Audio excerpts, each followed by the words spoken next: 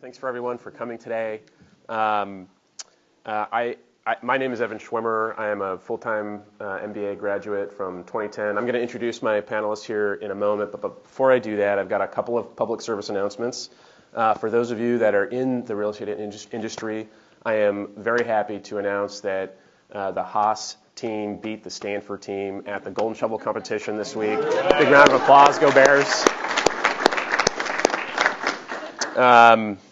Also, I want to announce the grand relaunch of the Berkeley Real Estate Alumni Association, of BREA for short. The BREA organization had a relaunch event at Salesforce Tower this last Thursday. Really great. Spent some time with Heinz and Paul Parody, the developer, explaining everything that went into the history of the project. Great event. Looking forward to a lot more of them. Looking forward to strengthening the Haas alumni network with a real estate specific focus. We are really concentrated in the Bay Area now, but looking to expand that network and to strengthen that network throughout the country soon to come. For those of you that are interested in learning more about real estate or the real estate alumni network with the real estate focus, go to berkeleyrealestate.org. Register and you'll start to get some more information. We've got some more events on the calendar and looking forward to it. So with that, I'm going to introduce my panelists here. To my left, Jason Dries-Daffner, at the end. Jason is the Director of Operations for the San Francisco office of Perkins+Will, a licensed architect with more than 20 years of experience. He has a Master's of Architecture degree from Cal, and he's completed projects in North America, Central America, and Asia. Jason's experience managing complex commercial and hospitality projects enables him to work effectively with multiple or multi-stakeholder teams to drive business results and deliver on client goals. In the middle is Nav Athwal. Did I pronounce that correctly? You got it. Perfect. Founder and CEO of RealtyShares for over 4 years. Nav is a pioneer in real estate technology. He has over a decade of experience in real estate as an attorney, broker, and investor. Nav lectures at UC Berkeley Law School and the Haas School of Business. He is a frequent contributor to Forbes and is often featured on CNBC, Bloomberg, and Fox Business. He holds a JD from UC Berkeley Law School, where he was the class valedictorian. Laura Billings, to Nav's left, is a founding principal of Oryx Partners and leads the firm's development and management activities. She has over 15 years of experience in all facets of real estate development, including acquisitions, due diligence, leasing, marketing, financing, entitlements, and project construction management. Prior to joining and co-founding Oryx Partners, Laura founded Sage Green Development in 2008, a real estate and green building consulting firm. Laura holds her MBA with a certificate in real estate from Haas, along with an undergraduate expertise in urban planning. Laura worked in community development banking and municipal housing bond finance prior to earning her MBA. And finally, to my left, Michael Yarne. Michael is a co-founder of Social Construct, having joined the company in January of 2018 after transitioning out of a partnership with Build Inc. Social Construct, which I'm sure we'll hear more about as we move through this panel, is a VC-backed construction tech startup developing a mini modular system of multifamily housing that targets reduction of hard costs by half. Prior to Build, Michael served as a policy advisor to San Francisco mayors Newsom and Lee, securing the approval of the $7 billion Park Merced development. He has also practiced land use and real estate law at Farella, Braun, and Martel, and currently teaches a land use law and economics course in the undergraduate program of the UC Berkeley's College of Environmental Design. Michael has served on the boards of several innovative Bay Area nonprofit organizations, including Place Lab and City Car Share. Michael received his JD and Masters in city planning degrees from UC Berkeley. Everybody, thank you very much for joining us today.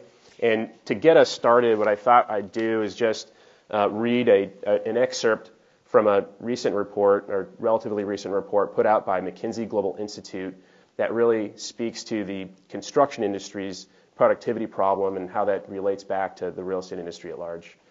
Globally, labor productivity growth in construction has averaged only 1% per year over the past 2 decades, compared with growth of 2.8% for the total world economy and 3.6% in the case of manufacturing. If the construction sector productivity were to catch up with that of the total economy, and it can, this would boost the sector's value added by an estimated $1.6 trillion, adding about 2% to the global economy, or the equivalent of meeting about half of the world's infrastructure needs. 1/3 of that opportunity is in the United States. So with that, I'm going to open it up to the panel with my first question. What are some trends in real estate and technology that you all think will shape the real estate industry over the next 5 to 10 years? Nav, you want to start that off? Construction, obviously. Yeah. You just cited some statistics. I think real estate's this very broad. Oh, yeah. You can take it out. Oh, okay. Yes, please. This is what happens when you try grabbing coffee and water at the same time. Can you guys hear me? Okay. My background in real estate is more from the lending capital market side. Construction is something I've observed from the sidelines, so I'll let the experts in construction talk about that trend. I think one is we are seeing some level of adoption of technology within real estate. It's slow going. The industry is sort of built. There's a wall that's built that keeps technology out that I think is slowly starting to be broken down. But just from running in RealtyShares for the last 4 or 5 years, what I've noticed is if elements of the transaction, the real estate transaction, whether it's mortgage or purchase and sale, property management, that have historically been done in an analog offline manner are starting to be digital. And there's a lot more adoption now, especially as you have capital from investors, venture capitalists, that comes from strategics. So if you think about the historical venture capital industry, which is a bunch of Sand Hill Road investors, they don't really understand how the real estate markets work and how to kind of create efficiency with technology. But as you get more strategic investors, and some funds have even introduced major real estate funds as LPs, I think you are starting to get a better understanding of how the transaction process, which is what we focused on at RealtyShares, can be made much more efficient through technology, and technology that actually is not that complex. We're not talking about machine learning, predictive analytics, which I think is the next stage. We're just talking taking processes like signing legal documents, data rooms that would exist in the offline world, and transitioning them online. So I think the transaction piece, at least for me, is one area where I'm seeing a lot more innovation. And I think with new technologies like blockchain, et cetera, over the next 5 to 10 years, we'll see that get more and more efficient, which means costs will be brought down, and you'll see things that were happening, again, in the offline world in a very analog, costly manner happening in a much more digital manner. Michael, in terms of your perspective, and you're in the construction side, what are your thoughts on the opportunities going forward? I want to start by saying I'm not an expert in construction, but I am now a co-founder of a construction tech company, so it's sort of interesting. What I am an expert in, I guess, is recognizing what the biggest structural problem is in our sector, and it is construction costs.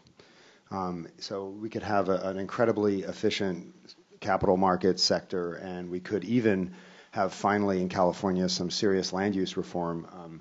One hopes abolishing CEQA from urban areas and passing Senator Wiener's SB 827 and all the other good stuff he's cooking up. You could do that, but for those of us who are I'm a recovering developer. I know I have another developer on the panel. Land is only about 10 to 11% of project costs usually. You can have a few exceptions, and soft costs are increasingly also not the big driver. It is the 8,000-pound gorilla is construction costs, and the construction cost monster, as I like to call it, is killing deals everywhere. And people haven't felt it yet because there's a lot of cranes still up in the sky from the last set of GMPs that were guaranteed maximum price contracts that were put in place maybe a couple of years ago.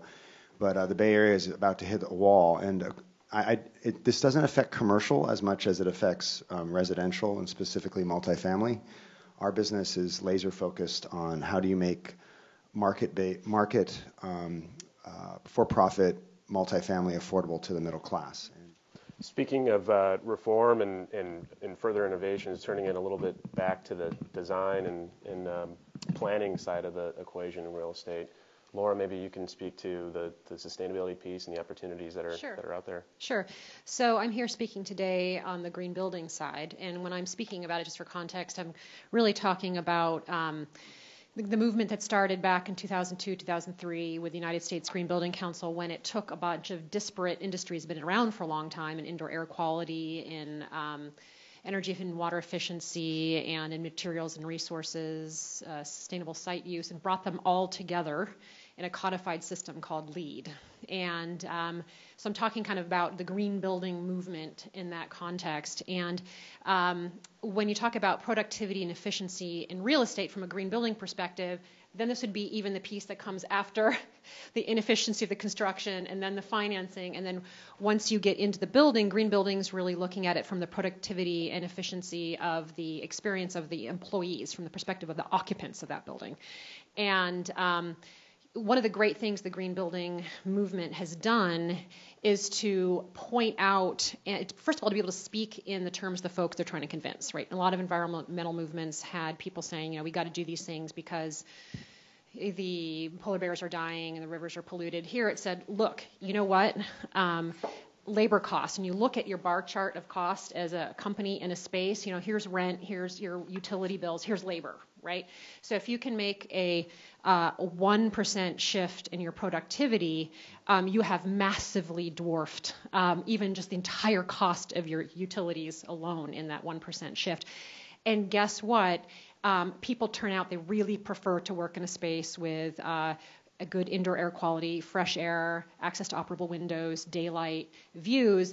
If you do these things, people want to come work at your company more than other competitors. They want to stay longer, and you can track productivity in terms of reduced sick days, reduced absenteeism, better employee retention, lower turnover. And so there is data to track it. It's a little squishy, but again, there are reports that establish, 10, 12% improvements in those metrics. So even if you're talking about that 1%, if you can improve that productivity and efficiency of people on that space by 1%, people say, I get it. Okay, you're speaking in my terms, and you can still put that in terms of a return on cost or return on investment, and you can show that the cost of the green building improvements on a percentage basis are very minor compared to the benefits that company will achieve. So that's what the U.S. Green Building Council did such a great job of, and it was quite innovative 15 years ago. We can talk about that in a little bit of kind of where, is green building still innovative, and if so, where it's going. But that's, I think, green building's role in this conversation about productivity and efficiency.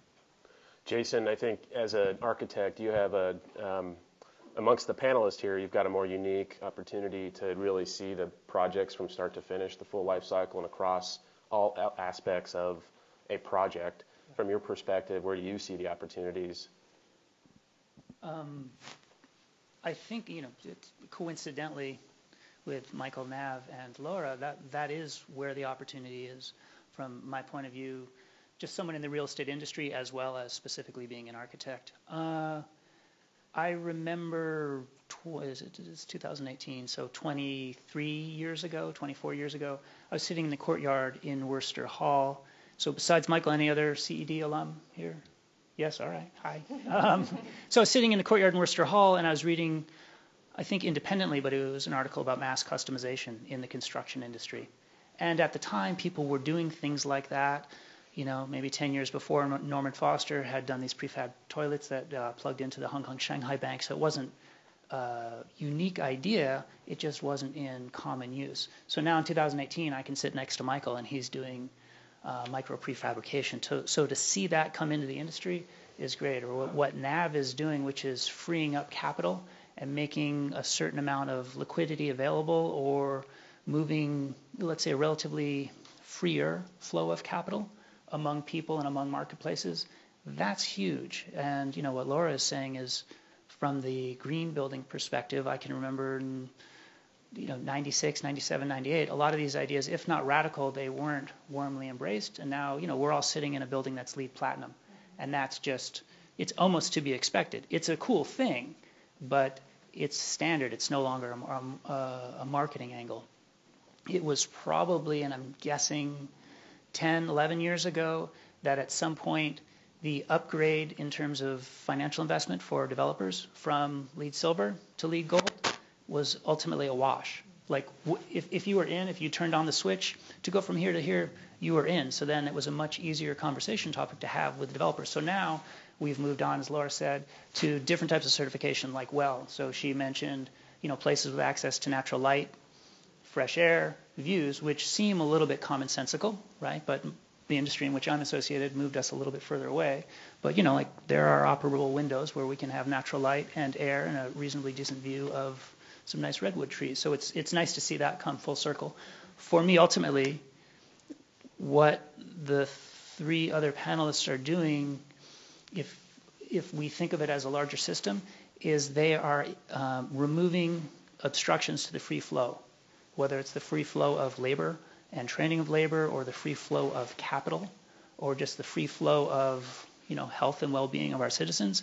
That's where the innovations are going to come from, and they're making the whole system operate that much more efficiently and smoothly. So hopefully that answers some of the question. Yeah, that's great. I think things that you are all talking about. Laura, you alluded to it. Jason, I think you talked about it in a very focused way. There's a lot of elements within the industry that we've been adopting over time and have been innovative in the past, and now have become commonplace and a bit of the status quo. How do you guys see the industry moving from here? Now that LEED is sort of the standard, WELL is the new, but when WELL becomes the standard, what comes after that? And whether or not that's from a sustainable design perspective or crowdsource funding, once that becomes the norm, and what comes after that? Give it a shot. Sure. So I can talk a little bit about, again, this arc. The goal USGBC set out 15 years ago, plus 17, 18 years ago when they were starting, is to transform the built environment with regard to green building. And in California, that's really happened. So LEED is the basis of Cal Green. Cal Green is a now statewide building code, so it's mandatory for all construction across the state, and it was built on LEED. And so the interesting thing is that USGBC has achieved its goal and then almost put themselves out of business in a sense, is that if your code keeps getting greener and greener, then why do you want to pay anywhere from $50,000 to $100,000 more to pay consultants and fees and go through a pretty challenging and rigorous process to get the third-party certification? So it's going through an interesting transformation. Now you can also look back nationally and say that California is the only state so far that's baked LEED into its building codes. Others are looking to follow, and you still look at the number of new buildings built across the country. LEED certified or Green Point rated certified buildings are still a small percent. So there's still a long way. I don't want to make it sound like check, we're done, because again, sitting here in California, it looks one way, but looking across the country, it's very different. But I think LEED, USGBC is ratcheting up. They always wanted to be achievable for the top 25 to 30% of the industry. So they're ratcheting it up, but trying to figure out a way to still streamline their process, because they have suffered from complexity and difficulty and cost. But then there's these other certification programs coming up, focusing on going further. Regenerative design. How does a building produce more energy than it uses? How do you leave cleaner water? How do you actually have a regenerative design? And WELL, which takes the efficiency and productivity and experience of the occupant to a whole new level. They're talking about the scorecard criteria include mind. How do you create spaces for folks to have breaks and meditation and ability to recharge your mind, fitness, a whole nother level of indoor air quality, and actually testing performance, not just a scorecard of how is it designed, how is it perform. I don't care how is it designed. If it's not performing, really doesn't matter, and you basically waste a lot of money. So focusing on really performance and outcomes. And keep staying a step beyond code and continuing to push the industry. But I think, as Michael can talk about, then there's another dilemma of what happens if our codes have so many expensive elements baked in that our construction industry hasn't caught up to be able to do those efficiently. Like, what are you layering on the construction costs and industry? Laura, I really appreciate the pass off, because I was actually going to say Yeah. that all sounds great, and it's funny because I don't own a car, and I've been very involved in environmental causes my whole life. And one of the things I worry about is I call it the Mill Valley effect, where there's a small number of people who have everything super green, and their housing is the most expensive in the country. And they feel righteous and good, but the vast majority of people are not benefiting. And we're seeing this in California. This is the most expensive state to build in, period. The Wharton, a competitor institution, but the Wharton Land Use Regulatory Index, if you folks don't know it, is a fantastic effort by Wharton Business School to quantify the complexity and density of regulations affecting development. And they've tried to regularize this. This state is off the chart, and that index directly correlates to the affordable housing crisis. Directly. There's just, it's not even debatable at this point among serious economists. And so the question is, I'm not somebody here to say throw the regulations out the window. No. But what I'm very worried about is the state has had a tendency, particularly in San Francisco particularly, to pile on well-intentioned and good-sounding regulations with absolutely no regard for the cost-benefit and for the cost trade-off.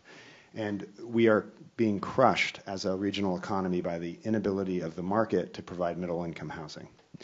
If we continue this way, this region will suffer. And it will become a region of the super rich and the very poor. And that is not healthy socially, certainly not healthy politically, and I would argue economically it's not a recipe for success. So that is not to say throw out the green building code regulations. It's to say the only way we're going to be able to make sure that we are successful is that we make California affordable.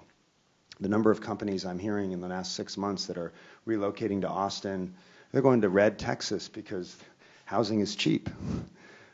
And this is a serious problem. We can feel great in California about our really rigorous codes, but does it matter if the majority of people are relocating to states where they have none of those codes, that have much higher VMT, vehicle miles traveled, have much higher greenhouse gas emissions per capita? I worry about that. Building a LEED Platinum building in a sprawl context is going to offset all of that benefit almost immediately. By the way, if people having to commute from the Central Valley, middle-class people, to work a decent college-educated job in the Silicon Valley is not only inhumane, it is totally unsustainable. So I'm obviously on my soapbox here.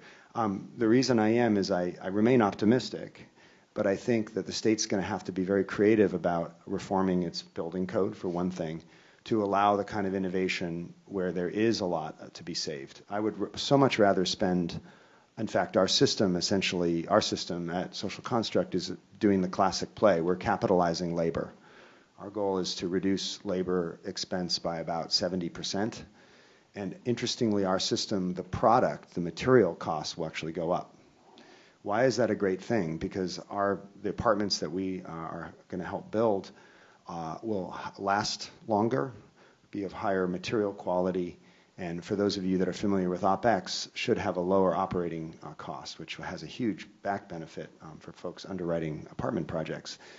But we're focused on the front end, first and foremost, on bringing those costs down. And if we can bring labor down, which is the big beast, we can afford to do platinum. And we can afford to do green roofs, and we can afford to do a lot of other really socially and environmentally beneficial things. But I feel if the state and the industry doesn't get serious about cost control, all of those lovely things will be almost boutique, as in the blue coasts, really. Not to make a joke of it. And there's no reason that should be the case. So you might ask, well, then where do you go from here? Our approach is there's a lot of great innovation finally happening in construction. We'll see how it all sorts out. I'm sure everyone's heard about Katerra, $1 billion. We'll see what they do with $1 billion. I think a lot of us are going, wow, sometimes you can have too much money, but their play is full vertical integration. There's an argument that by controlling the entire supply chain from land acquisition through occupancy, there could be efficiencies. We don't know. Katerra is very protective of what they're doing. It's not clear how they're going to achieve those efficiencies.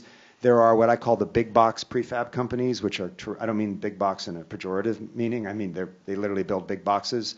That would be Factory OS and Rad Urban are the two local or Northern California operations. There are others. In that case, they're moving pieces of, they're all focused on housing, multifamily mainly.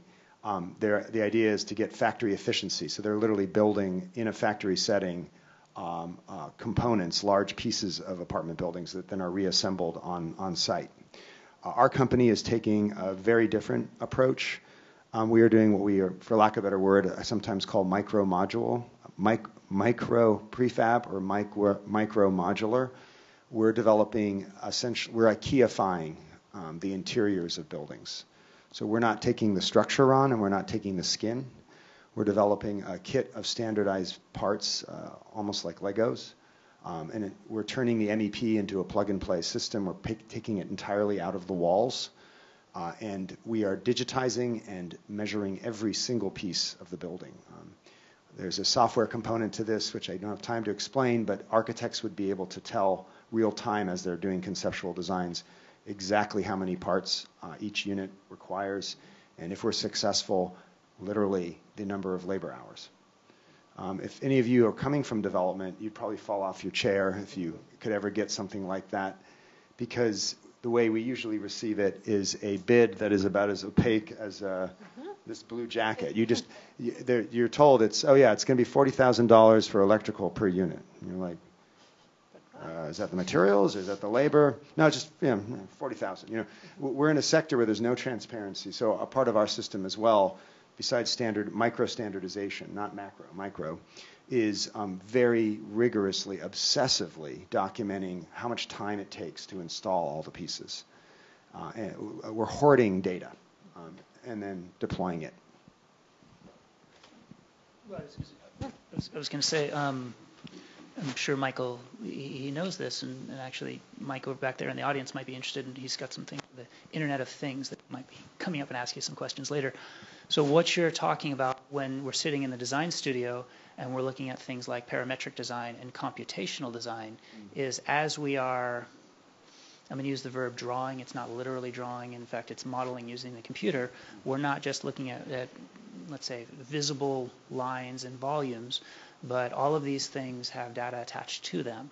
So if we were looking at Michael's system, then we would, in the design phase, be looking at these things as well. Say, oh, if we have 5 in this configuration, how does that compare to 5 in that configuration? And then we're starting to look at that data as part of the design feedback loop and helping us understand, oh, no, our client really said that they want to emphasize a certain aspect, so let's make sure we're moving in this direction. And then we might be getting feedback from the manufacturer or the proprietor of the system. So what Mike is describing, generally speaking, we're doing kind of on a day-to-day basis. It's just layering on lots more information.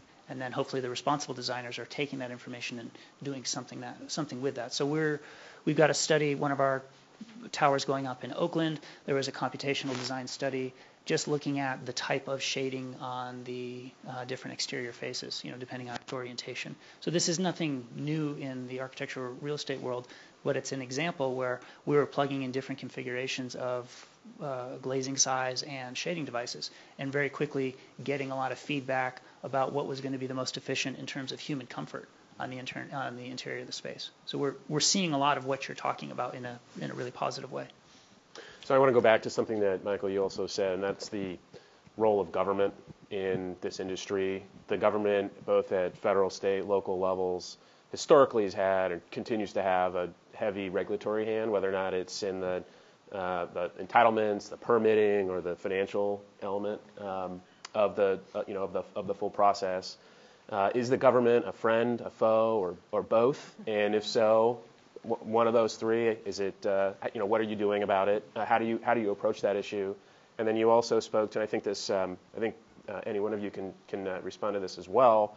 The technologies that you're proposing and working on, they seem to be, at least here for the case of the Bay Area, particularly acutely needed, where you also have the heaviest regulatory component. So how do you navigate that? Where are you deploying your technology? Where is it? If it's not in the Bay Area, where else in the country? Nav, similar question. Are you taking RealtyShares or advising RealtyShares to take their platform overseas? Are you already there, and how are you responding? I think the quickest answer is the government's very reactive. So our government regulation came at the federal level more so than at the local level. I think the benefit you have at the local level, depending on the type of technology you're developing, is you're very close to the customer, right? So you're able to influence local politics and local government just because you're infiltrating a local market, you're getting a lot of adoption. Think Uber, think Airbnb. You're building a lot of political capital, and you're able to influence the decision makers. At the federal government, you're very disconnected from the political body, or the decision makers are very disconnected from the constituency, especially if your business is impacting a specific market. So what I found is that the federal government, where we were heavily regulated by the SEC, FINRA, et cetera, it's very, very reactive, very understaffed. So they try to react to development that's already maybe a year or two in the making, and at most of the time they don't know what to do with it, and they kind of rack their brain. They probably spend a lot of taxpayer money trying to figure it out, only to come back with a subpar solution. The best way we've found to influence that is to be a part of the conversation as much as we can, and sometimes that's doable, and sometimes it's impossible. So at the local government level, I'm sure others have something to say, but I think that is how we've felt about the federal government. The one other thing I wanted to add about technology adoption generally is, over the last 5 years running RealtyShares, and is also being a part of other company pitches, what it comes down to is adoption, and what we'll see over the next 5 to 10 years is driven by the bottom line. So any pitch you go to, any technology you're trying to sell, ultimately all comes down to how's this going to save me money today or in a year or 2 years. And I think some savvy customers will see that even though it may be more expensive over the near term, it's going to be a lot cheaper to do business in a year or 2 years. Others will see trends that are happening in front of their face. Who would have known Amazon was going to buy Whole Foods and get in the grocery business? And so they're a little bit more, and what I've seen, which is positive in my opinion, is large companies actually building in-house technology research teams, saying, figure out which technologies apply to us, and even if that means giving them a little bit of money, because we don't expect to make a ton of return on our money, but just giving them a little bit of money so we are in the conversation, that's worth it. So I think that's a positive. And so what will reshape the future of technology in real estate, I think, is based on how does it translate into bigger profits, which sounds very capitalistic, but it's true. And sitting in Berkeley, it sounds horrible, but it's true. And I think it's based on just experience and knowing that, there's people love nice things and doing good if they're also making money. I love that we have to apologize for saying capitalism in Berkeley. It cracks me up. As I see one of my students is here from the class I teach at CED, College of Environmental Design, and I'm unabashedly pro-market. I actually start my class by talking about the metaphor. I say the market is a river. It's amoral. It's not immoral. It doesn't care about you. You can learn how the water flows and channel it to really productive ends, or you can scream at it and then jump in it and drown and then blame it, but it doesn't care. And I find that sort of Buddhist analogy sometimes breaks through, and I apply that to our business. The market is a river. We need to figure out how to harness it in a positive, values-based way. So I'm a values-based capitalist.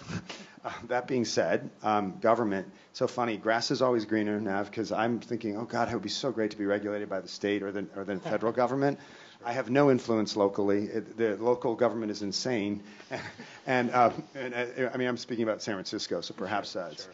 But I'm sure I see Laura nodding vigorously. Okay, so there's a story that developers run the show, but in my experience, and I'm speaking to San Francisco, that is not the case. So it's funny. It's an interesting thing. Be careful what you ask for.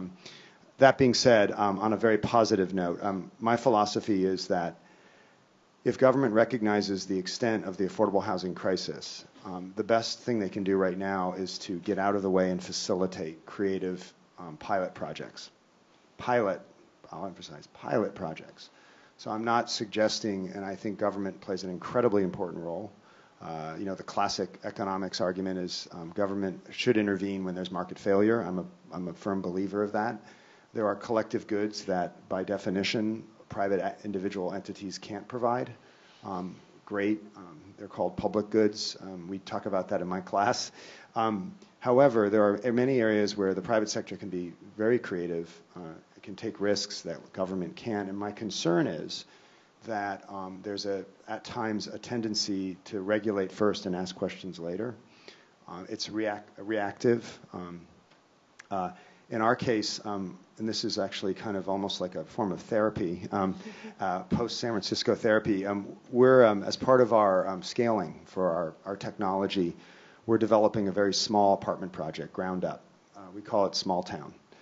It'll be an LLC. We're going to raise a small bit of traditional real estate LP money. It's a 6-unit building. I've never done our buildings my old firm worked on were 120 units or greater. So we're doing this very small project, and the reason it's so novel, and I'm bringing this up in response to your comment, is instead of buying the land and then dealing with the local government, we're actually dating. We're speed dating local governments right now, going around the Bay Area. And I'm doing interviews and getting to know the staffs. And we're going to pick the city that what I'll call is an aspirational local government. And I'm just going to do a shout out for one of my favorite. It's not physically my favorite city, but it has the best attitude, which is the city of Fremont. Is amazing. Speaking about their local government, it's an attitude. You can go really far with a positive attitude. I call it a partnership attitude, where the local government sees the developer / tech company as a innovator partner, not as something to be regulated. I'm not suggesting that they also don't have an obligation to the public to regulate. I want to make a really clear distinction. Local government needs to enforce life safety, health and life safety. But there is a way you can do that is performance-based, that allows innovation, and there's a way you can do that is heavy-handed. We've never done it that way. I don't see that in the California Building Code. Sorry, not going to have a conversation. So I'm optimistic because we're able to do this local government speed dating, that we're going to find the right match, and then we're going to actually, after we find the right government, we're going to buy property in that city, and we're going to do our first ground up. And the reason we need to do that is our approach to interiors and MEP, we feel is fully compliant with the spirit of the California Building Code in terms of performance-based health, life, safety, but we know that it doesn't conform with the letter. And so we're going to be needing to get what's called an equivalency, a series of equivalencies, and we need to be with a local government that's imaginative and proactive. That is the kind of government I think that all of us who are in this sector love working with, and that kind of government can be a partner. So that's what that's how we're trying to solve that problem. Kind of to the question of government friend or foe, for green building movement, it's largely been friend. And we were talking before the panel started about how real estate developers were by far the latest adopter of the green building. But I would say, and rightly so, because the real estate development industry is so fraught with complexity, multiple forms and layers of risk, extreme costs that nobody around them understands or appreciates, that you're asking somebody to say, take on this brand new lead scorecard and start implementing it, and we can't really tell you exactly yet what it costs or the hiccups and bumps in the road that need to be worked out. They're going to say, no, not unless I'm forced or required to. I've got too many things that I've got to take care of and manage. That's the last thing I need is something new. So the role of government has been huge because they were the willing parties to say, we'll try it. And the first several years of the green building movement with LEED, all the projects that were getting certified were governmental buildings, universities, other educational institutions, and they took on the kind of R&D component and said, we'll try this out. We'll pay some of the extra cost, the dumb tax. We'll pay the dumb tax and go up the learning curve and figure out all the issues and work with USGBC as a partner to streamline this. And then we'll create a lot of case studies, and we'll have a lot of actual data and metrics on what the true upfront costs were. We'll have some time under our belt to talk about what the operating cost savings were in water and energy.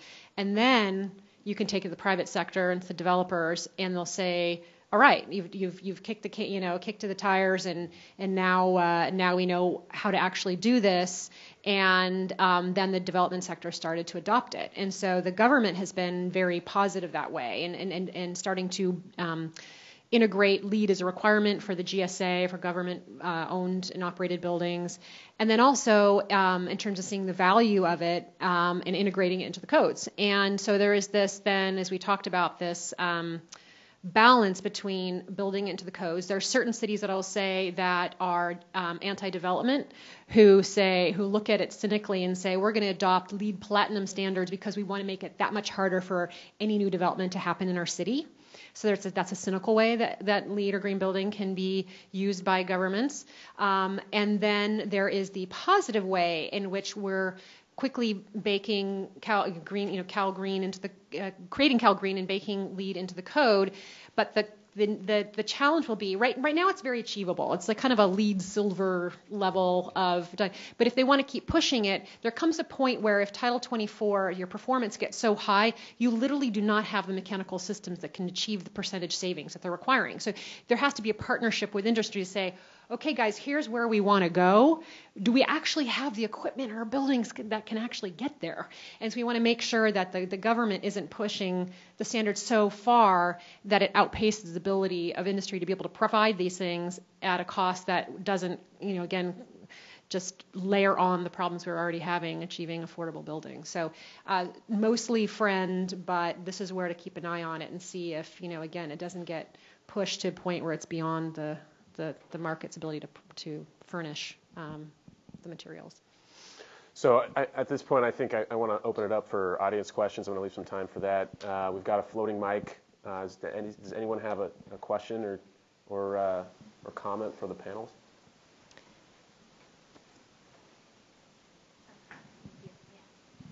Hi, thank you. I guess this question is mainly for Michael, but everyone else on the panel. I think there is a growing awareness in the Bay Area that we have a pretty big crisis brewing with the lack of affordable housing and what's happening with the split, as you said, with the very wealthy and the folks who might not normally be considered not wealthy, but here in the Valley it's more of a challenge. My question is, how do you guys partner with any nonprofit groups that have this also as their vision, or is that something that has been part of how you go about your work? I respect greatly the professional nonprofit affordable housing developers like Bridge and Mercy and MidPenn, these that have produced a tremendous amount of permanently subsidized low-income housing. I'm not here to suggest that our system alone can reach that segment. So I see that segment of the development community being served by our technology because if we're successful, the benefits of reduced construction costs will flow directly to their bottom line as well. I actually hope that when we get to a point, and we don't know yet if there is going to be a particular hiccup with the California Building Code in our system. We're in this really interesting period right now where I wish I could say definitively we're going to get a certificate of occupancy in our first small scale project. We will likely want to enlist those organizations for the political side of this lovely experience if necessary. I feel, so we see them as natural allies. They don't, in the sense that they're going to be just as well served by lower construction costs than a market rate developer.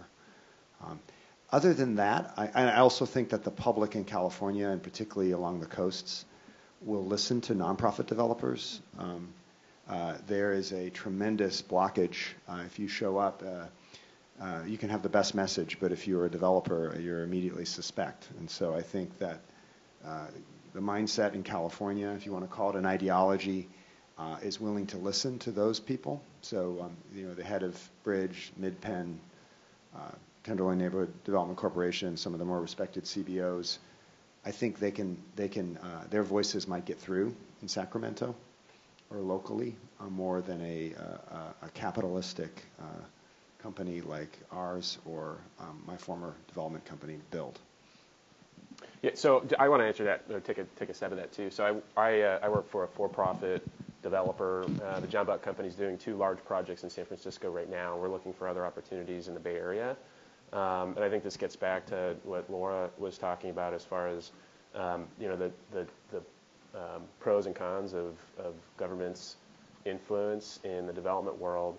And you know, I would say government in this case is a frenemy of for-profit developers in the most amoral sense of that tone, and that the for-profit development world wouldn't necessarily or is reluctant to joint venture with the Mercies and the Bridges of the world, even though they're great organizations and we all support them individually.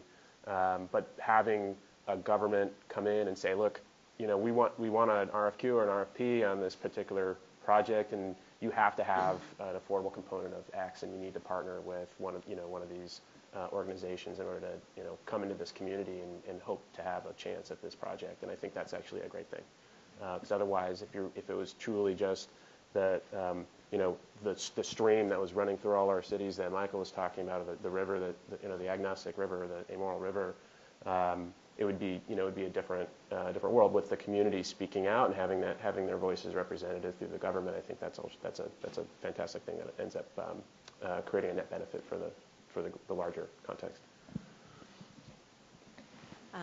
I'm just curious, we talked a little bit about Title 24, but I'm curious, as you think about what's happening to the energy code, we talk about the challenges in labor in construction, and I'm on the retail commercial side, so not seeing this from a multi-family perspective, but seeing it as really pricing people out. Mm-hmm. So it isn't just these labor costs, but the fact that, you know, where things are going with these controls and requirements that you have. That to me seems like just as big of a challenge, and is that also another really big opportunity for technology to come in and make that more affordable, easier, faster? So curious, everybody's thoughts on that. Mm-hmm. I mean, absolutely. I think that's Michael. I'm hearing Michael talk about that you know, MEP is going to be on the tables. How do you get it? I mean, I'm so curious when you say get it out of the walls. I'm like, tell me more. You know, how do you do that? No, I actually I have to be very careful around this topic, frankly, because I'm going to use the horrible D word, when you disrupt a sector, people get angry. Mm-hmm. And there are certain entities that will not like perhaps what we're proposing, and other entities that will really like it. Mm-hmm. But here's an important, I'm with I think a reasonably rational group of people, so I'm just going to throw out something. If you're able to radically improve productivity in the construction labor sector, I always call it the Crimea River defense. You know, there are certain trades that will fight very fiercely to maintain their cartel piece of the way that construction is done. What's so ironic right now is those trades have essentially 0% unemployment. There are projects where we can't even get a bid from those trades. And yet those trades will show up at public bodies and say, this effort to reform or remake construction is going to cost us jobs. And I said, I would love if you had 5% unemployment or even 10%, I might actually feel a little pain for you. But when you don't even bid on our projects, when your employees are being paid really fantastic wages, your markups are 4 times what they were 3 years ago, I have a real problem with that, with your defense of a cartelized sector.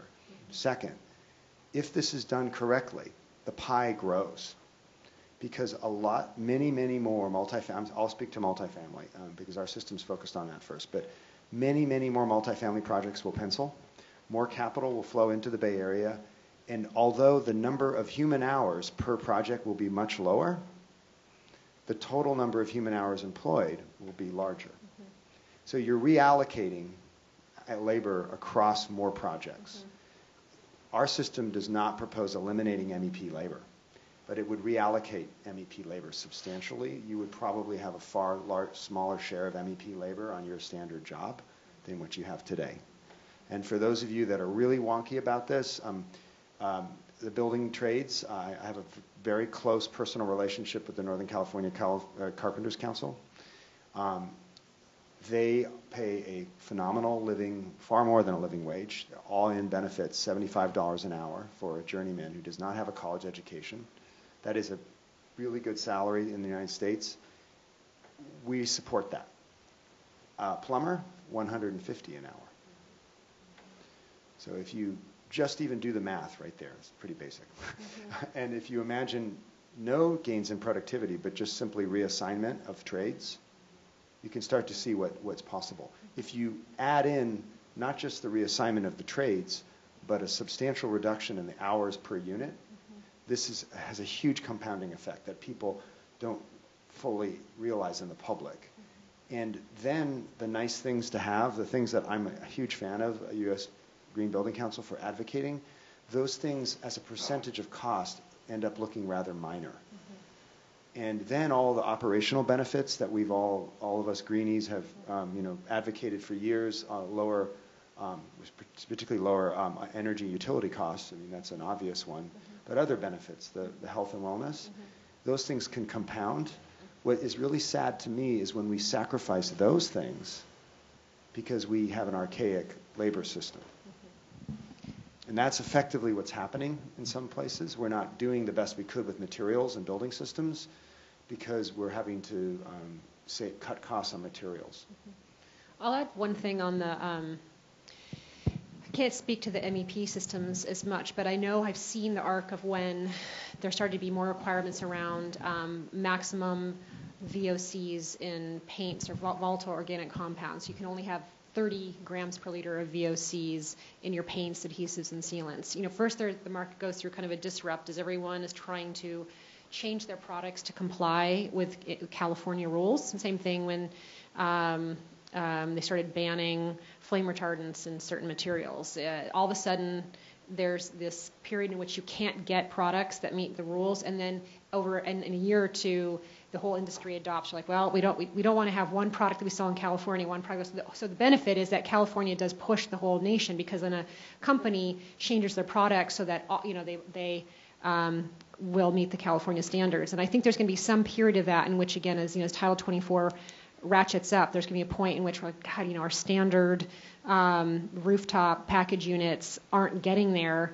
What do they need to do to boost it so that they can, and they'll start, the whole rest of the nation will benefit, something like car standards, other things like that. So I think there will be a period of you can't find the right product, there's only one choice, and therefore it's really expensive, and then all of a sudden you'll see many choices that you have.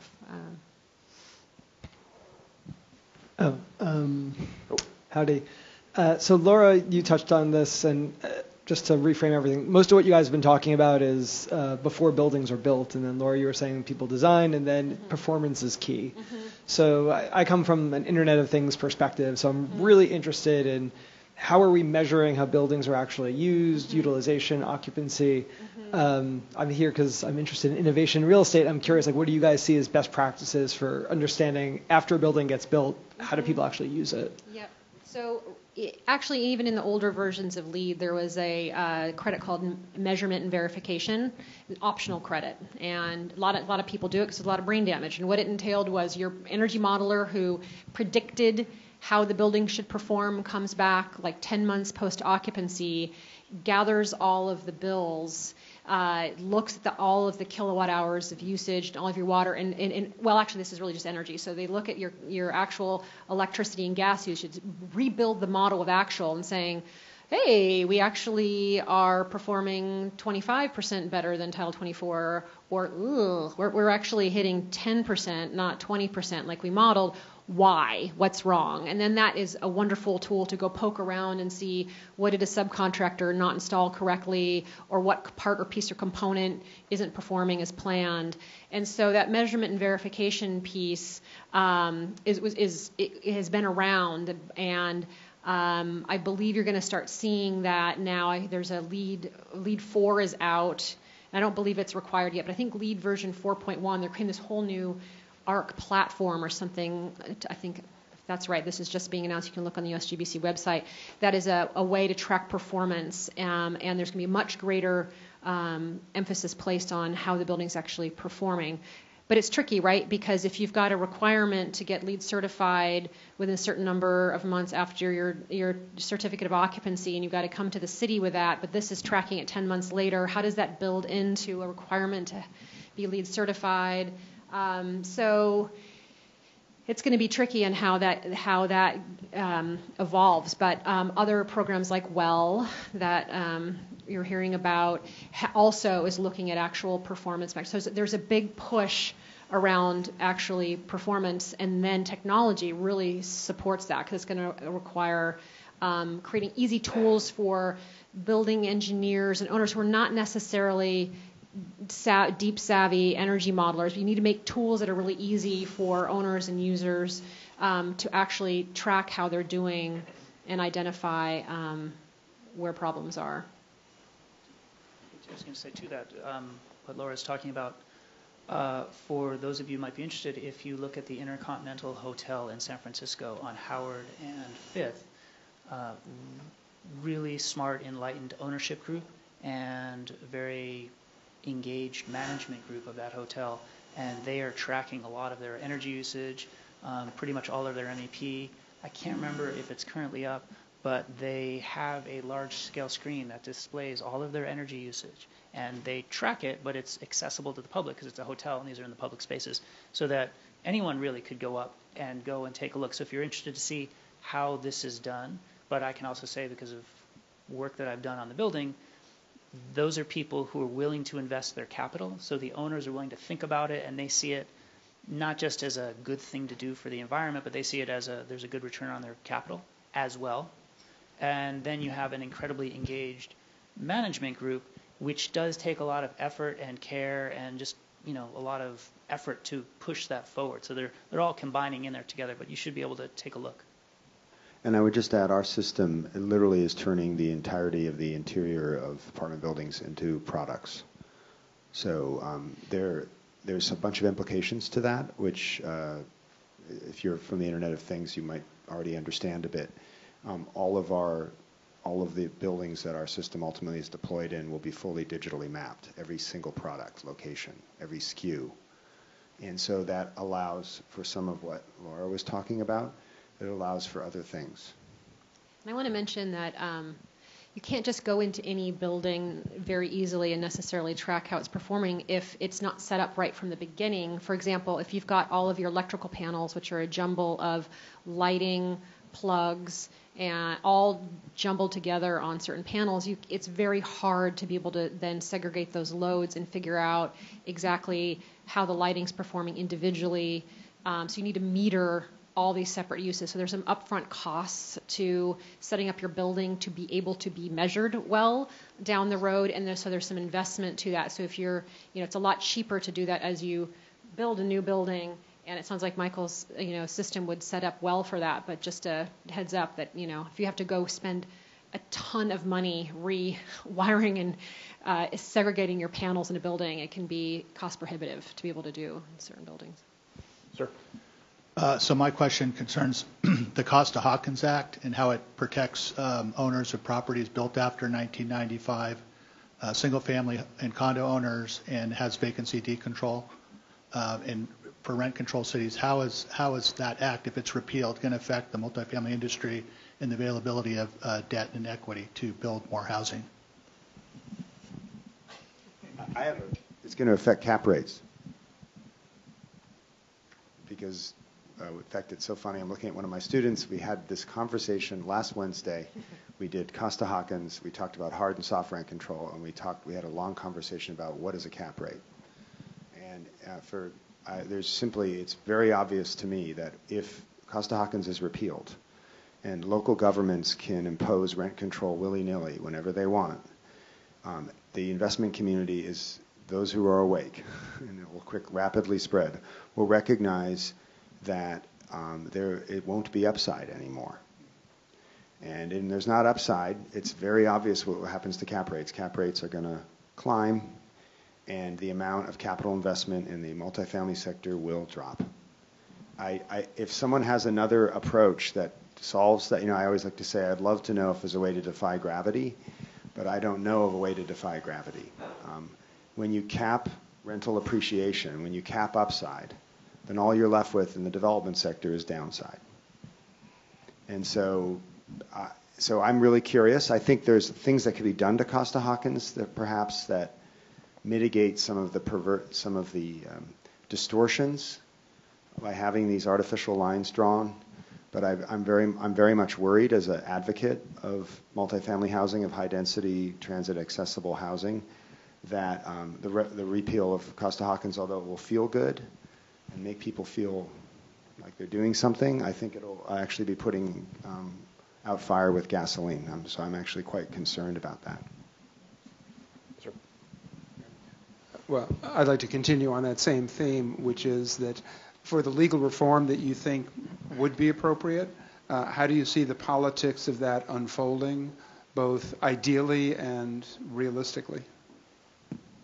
I'm a big pessimist right now, so I don't know if you want to hear what I have to say, because it's not happy. I mean, we were having a small conversation before this session, and what is so upsetting to somebody like myself, who's worked in the public sector and is passionate about public policy, is how dumbed down the conversations become in the political sphere. And it's impossible, it's nearly impossible to convey to people, even to discuss what a cap rate is. Try doing that at a city council meeting. Right? You'll be shouted out of the room as, an evil capitalist or something.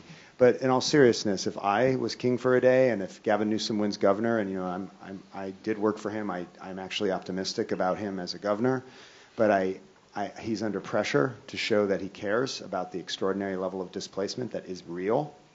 This is happening. The problem is people want a boogeyman, and the boogeyman is 30 plus years of NIMBY, of excessive regulation and blockage of housing where it should have occurred. It's the fact that the state has not taken the cost of housing production seriously for 30 plus years. That's the boogeyman, but that's a cumulative boogeyman. It's not a real monster right in front of you. The advocates of repealing Costa-Hawkins want to kill a monster, right? So my personal belief is that there's a ton of potential value in those multifamily projects that have been rent controlled for decades. San Francisco, if you look at what the land values, the property values would be with decontrol, they're immense. And I'm a Henry George fan. I'm a Georgist, if I'm going to put a label on myself. And there's a tremendous amount of bound up capital in those buildings. And for those of you that are real rent control wonks, it has a terrible targeting efficiency. It benefits arbitrarily. You can have well-paid lawyers that have a rent control unit that now have a home in Marin but keep their rent control unit. I'm not kidding you. And then you can also have the person you care about, the fixed income senior Latino woman in the Mission who raised a bunch of children, got into City College, and it seems really unfair that she could be evicted. The problem is it's arbitrary.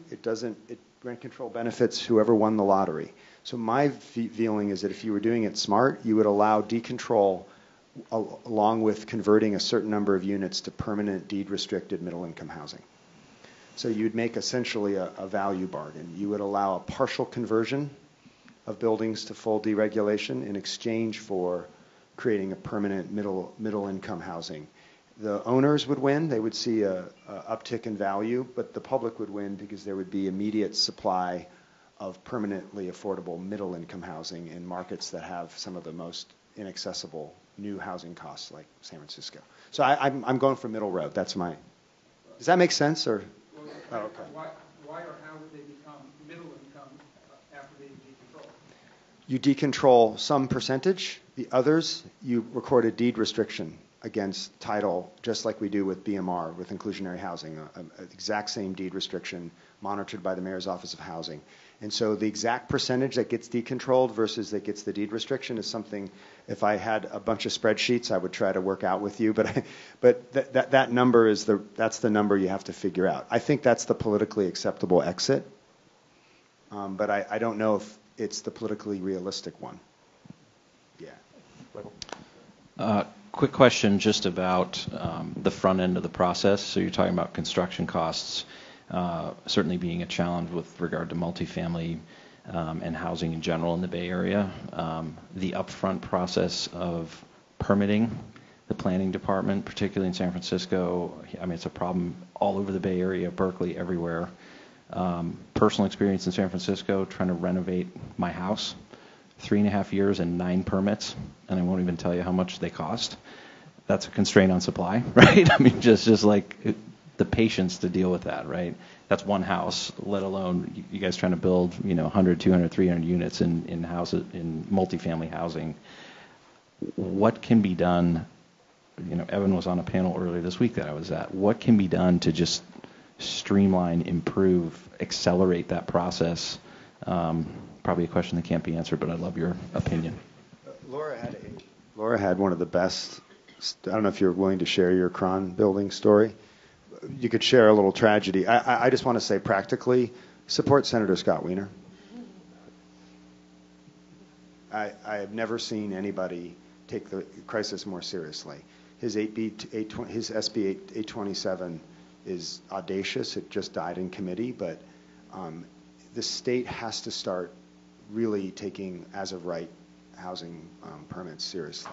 Not everywhere, not in greenfields, not in sensitive historic districts, but there's a smart way to do this, and he's the only legislator I've seen actually address this issue. Yeah. So, I don't know. I agree very much with what Michael was just describing. I would say that the irony sometimes is, when my first projects out of business school were in Berkeley, and I found the staff to be incredibly bright, smart, YIMBY, and pro-development, and it was the NIMBYs, it was the neighbors. Okay, that really slowed down the process, and I was very happy to partner with them, and they're actually quite collaborative because we were doing, downtown LEED Gold at a time. There were no LEED buildings. They were very happy to work with a developer who had their intentions in the right place, and we're trying to refresh a tired asset. In San Francisco, I have had personally good experience for the most part with staff. What is bizarre there is the fact that, at least in Berkeley, you have a design review committee. You go through, eight people, and you might get pounded. You come out 2 or 3 meetings later, and you've got a decision you can rely on. And in San Francisco, there's no such thing. You get held hostage to one human being's whims, and they can come back 9 months later and say, here's a whole new set of comments. I was just kind of thinking about it and changed my mind. And, your jaw drops. You've spent $200,000 in design professionals, and you're going, how can this even happen? This is a 250-unit project, and now we need to lower the entire facade to 70 feet and step it back, which is literally what happened. So, one thing is clear processes and with decisions you can rely on is a huge part. And then, like you said, it's the, as of right, and having some control over CEQA. Like we had one of the ugliest buildings in San Francisco where we had a universal neighborhood approval of get this thing down, it's a nuisance, which never happens in San Francisco, really wanting to tear a building down because it's so hideous and such a nuisance. And we had a staffer who just decided through CEQA to see if it was an example of paragon of brutalist architecture, because brutalism was hitting its 50-year anniversary that year, and tied us up for 6 months of study, and no number of land use attorneys or anybody could tell her to cease and desist. And with that, we passed over the change in inclusionary fee structure. So when we bought this project, the inclusionary fees were $12 million, and we paid for the land based on that. And then it jumped up to $23 million, and we were lucky enough to get grandfathering to bring it to 19. So that added $7 million of fees because of this extra study that took us over that time frame. So it's just, I'm preaching to the choir here, but there needs to be some kind of sanity in process, because with that change in inclusionary fees that everyone's facing, and because of the increase in construction costs that kept going as this process extended, the project is no longer affordable as a market rate condo project, and we're evaluating other opportunities that, guess what fee they'll provide to the city? 0. So the city went from being able to have 250 new market rate apartments or condominiums with $12 million in fee to a use that will provide 0, maybe some voluntary, we'll have some voluntary community benefit that we'll do, but no new market rate and no new affordable. And that's just insane. That's insane. We're trying to provide housing, and the people and the staff are good people. It's just a very broken process, which can be changed. So we're out of time, but I do want to leave it on a slightly positive and constructive note. And that is, it really, like from my experience and to the panel that Michael's just referring to, it really depends on the community and the culture of that community. San Francisco is what it is. It's a state unto itself. But you look at San Jose, Santa Clara, Fremont. Like, these are great case studies where it can work and it can work really constructively. And it just takes some time and some steady effort by both the developer, finance, and overall community to make it happen. So with that, I really want to thank my panelists for joining us today. Give them a big round of applause.